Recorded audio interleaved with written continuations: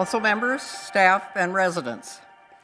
When I was first elected the mayor of Savage, my first State of the City appeared in the Savage Pacer.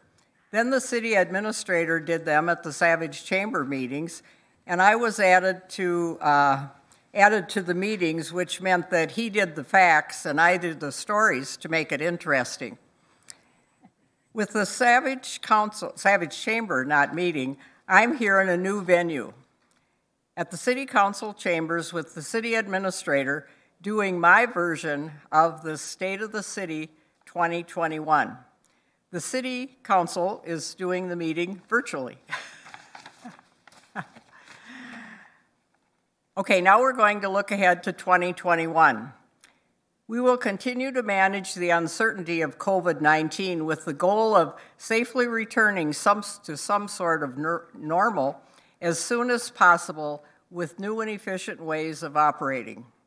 With our CARES money, we distributed nearly $400,000 to small businesses and nonprofits to provide relief, provide flexibility to the residents, and we adopted a food truck policy. Revenues from property taxes have been coming in as normal. However, COVID shutdowns have resulted in an anticipated revenue loss of nearly $200,000 from the Sports Center, the ELC, and recreation programming. When COVID started, the Red Cross reached out to us about an ongoing blood drive. This week, we had our 6th successful drive thanks to our residents. The fire department will be moving from a paid-on-call fire service model to a full-time this year. Times are changing, family lives are different, jobs are different, training requirements are different, and the number of calls is increasing. In fact, in 2020, the fire department had 702 calls. The city budgeted to hire 6 full-time firefighters this year, but one silver lining of the COVID is it did allow the fire department to test out a new full-time service model to see how it would work best.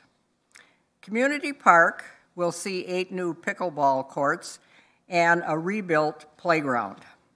In road projects, the highlight already for 2021 is a stoplight at 27 and Conley Parkway, due to be operational possibly by the end of the week. We will be redoing 2 miles of neighborhood streets, somewhat down from previous years due to reduced funding from the state due to the impact of COVID. The county will be doing a mill and overlay from Louisiana Avenue to the Burnsville border. Liquor operations have seen a dramatic increase in revenues, nearly $1.3 million, some of which will be used to the city as needed. Before the death of George Floyd, the city had begun conversations on race that were initiated by our police chief. We continue to work on race and equity. We joined the Government Alliance on Race and Equity and will use those resources to evaluate internal policies and procedures, as well as training staff and city officials. The City Council will be considering the creation of a commission that will advise them on efforts to reach across all of our population. Development is creeping towards full build-out. New building permits continue to rise, along with a dramatic increase in remodeling permits. Our 190-unit market-rate apartment building will be open this year, and we continue to promote availability of housing for all.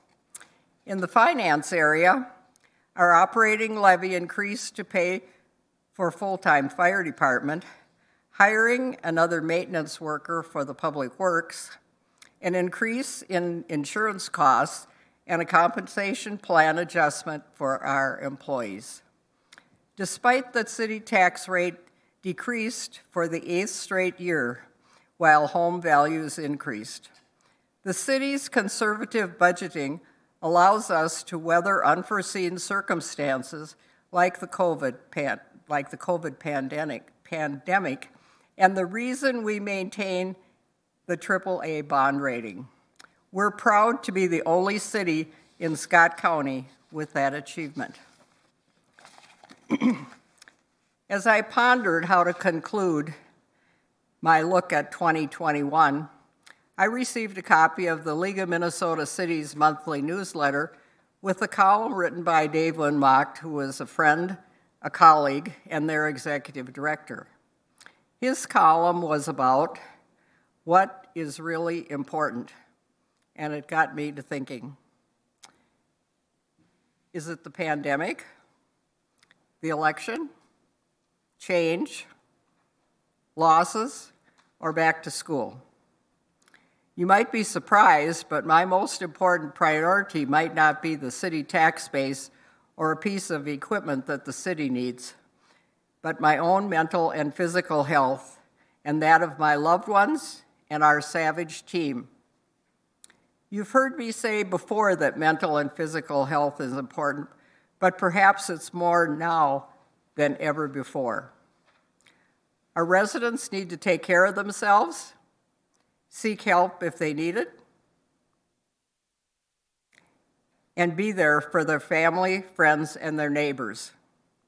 Savage has a rich history of good city government, nonpartisan, and is the type of government that's closest to the people.